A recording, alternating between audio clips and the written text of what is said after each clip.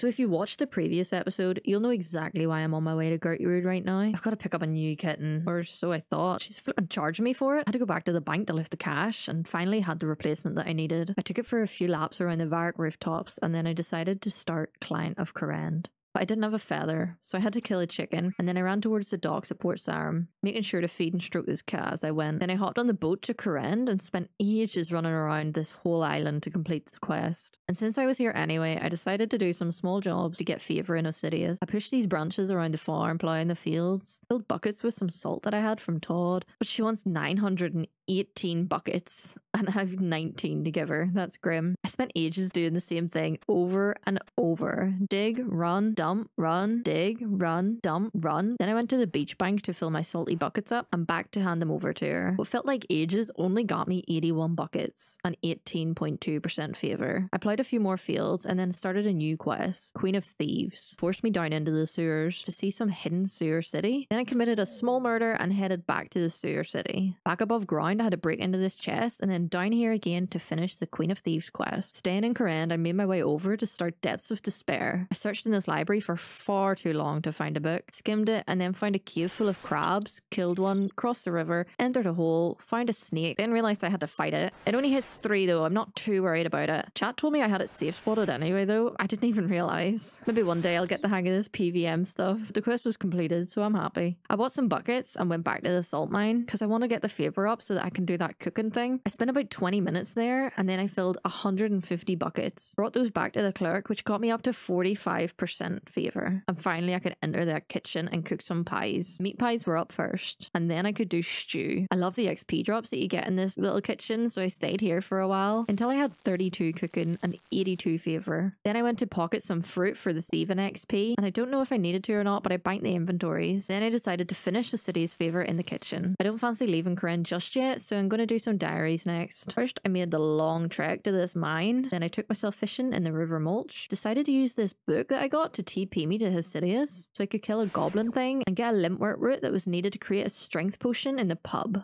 On the way there, I prayed at the castle altar. Then I had the genius idea to attack this lesser demon, not realising that these guys would attack me. I ran like hell out of there. Then I tried the library again, and even with this plugin, I couldn't find what I needed. I spent like half an hour checking all the bookcases here. I gave it to the guy and decided I'm never going back there again. I made the potion in the pub, healed some soldiers, took a trip to Land's End, and then the last thing on the diary, I couldn't do because I need 25 construction levels to enter my house in Hciw. Well, that's great. Guess I know what I'm doing next time.